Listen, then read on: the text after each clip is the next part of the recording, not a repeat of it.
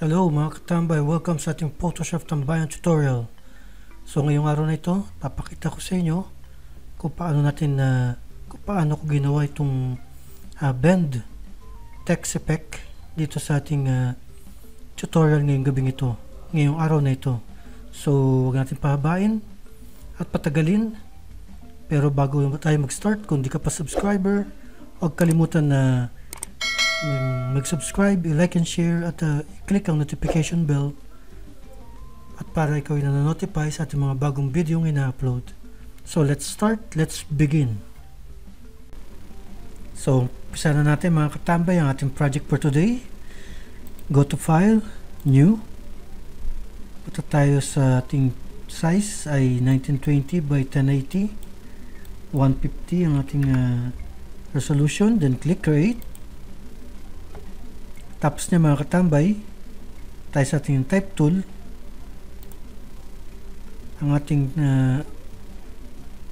size ng ating font name ay Arial, bold. So click natin dito para mag-type tayo ng ating word. So I put creative,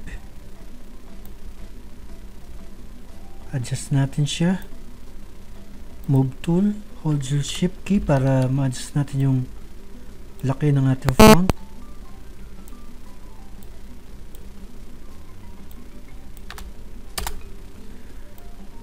Then after, adjust, click nyo ito para gumitna.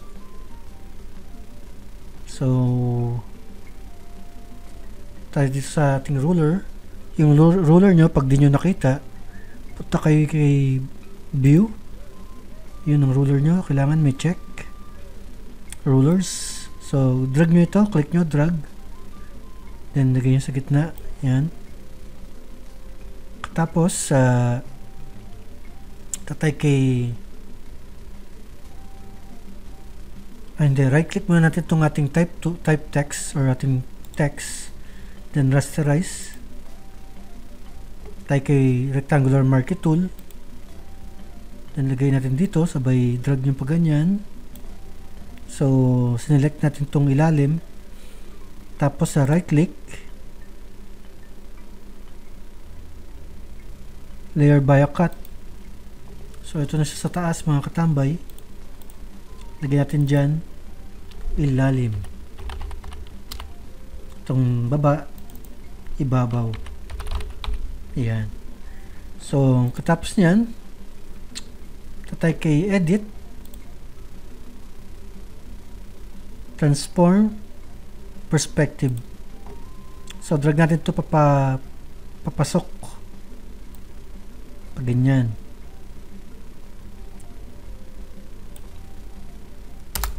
So ito naman sa ilalim, punta tayo sa edit, transform perspective, pababa naman ha, ganyan. So kung gusto natin siyang lakihan, click nyo ito, hold your shift key, adjust nyo pataas. So ito na yung baba, hold your shift key, ganyan. So kung gusto nyo nang mawala tong linya, Ctrl H nyo lang para mawala siya. So click nyo rito, maglalagay tayo ng ating photo, no? Click nyo riyan, punta tayo sa ating mga vector color. Ito, drag yung picture nyo doon, tapos right click, enter nyo muna para i-accept. Right click, create clipping mask. Yan na siya.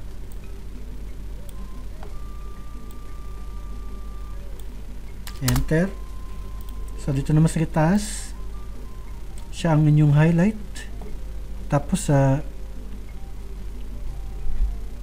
sa ating photo, kunin natin to, drag natin ulit doon, bitawan nyo, just click enter, tapos right click, create clipping mask.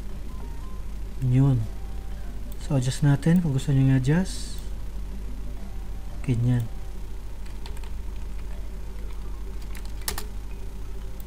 So ngayon, ayusin natin yung ating background color sa ilalim.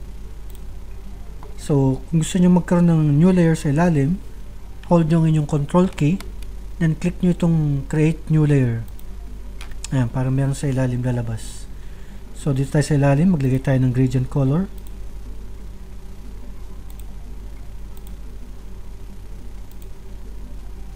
Yan.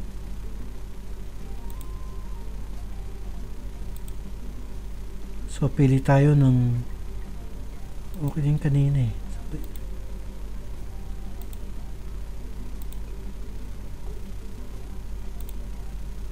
So palitan natin, gawin natin yung radial, reverse, adjust natin ng scale.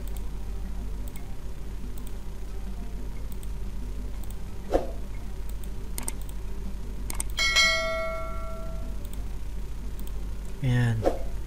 So ngayon, maglagay tayo ng ang gagawin natin ngayon, subukan natin na i-merge silang lahat, no? Tingnan natin kung ano mangyayari. Or click nyo rito, no, itong ating photo rito, then mag-click tayo ng new layer. Subukan natin magkulay dito ng white. So balik natin yung ruler natin para meron tayong guide. So brush tool, then off nyo yung inyong caps lock para bumilog yung inyong brush, makita nyo yung bilog. Then hold your shift key, then mag spray tayo dito, mag brush tayo, tapos bawas natin yung opacity, then right click natin itong layer, clipping mask. Tingnan natin kung anong effect. Yan, so ganoon din dito sa kabila picture. Itong nasa ilalim, new layer, pero gawin naman natin black. So brush tayo ng black dito, hold your shift key,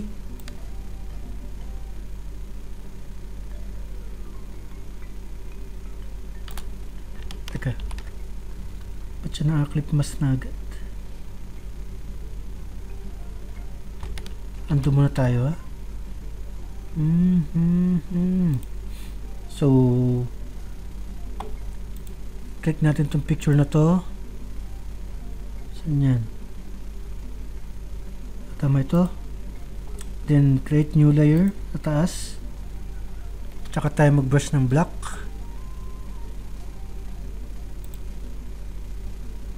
Black, kailangan naka-black yung foreground color nyo. Hold your shift key, then brush, tapos right click, create clipping mask, no? Bawasan natin ng opacity. Yan, then tingnan natin ang kanalabasan. So yun, meron tayong line dito na, so bawasan natin ng opacity mga katambay. So meron tayong dugtungan dito, Ctrl H para mawala ang linya. Zoom out natin. So para lalong makita yung ating ginawang creative, i-group natin siya ngayon. Click nyo rito, hold your shift key, then click nyo sa ilalim, right click, group from layers, and click OK. So naka-group na siya. So tayo sa ating blending option. So lagyan natin siya ng outer glow.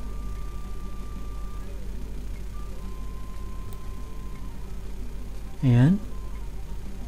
Lagyan natin siya ng stroke, masyado makapal.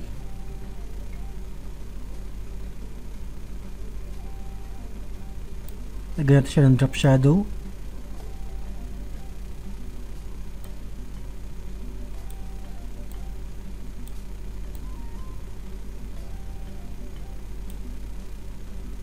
Siguro yung glow tagalin natin. Yung ating drop shadow masyado makapal, ano. Ayan. So gawin natin ngayon, click OK. Tayo sa ating ilalim. Punta tayo kay ating mga vector color dito. Pili tayo ng pwede maging background dyan sa likod. Siyempre background ka likod, so pwede maging background. Kunin natin to, bitawan nyo dyan. Ayan. So okay pa siya? Kung di okay, hanap tayo ng iba. So click nyo ulit itong background, ilalim. Kunin natin to, bitawan natin dyan. Hold your shift key. Mas okay to.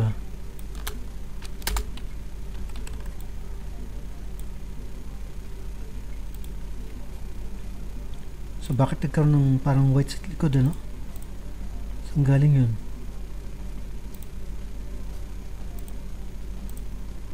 Sa picture. Okay, so ganyan mga katambay ang ating project creative, no? So lagyan natin ng kung di pa kayo satisfied pa rin, i-click nyo lang itong ilalim, no? Tapos punta tayo ulit sa ating mga vector collection. Subukan natin itong santo, then bitawan nyo ulit, maliit. Hold your shift key,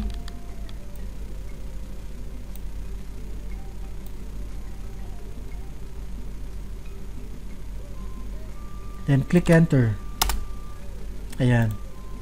So ito mukhang okay na to, no?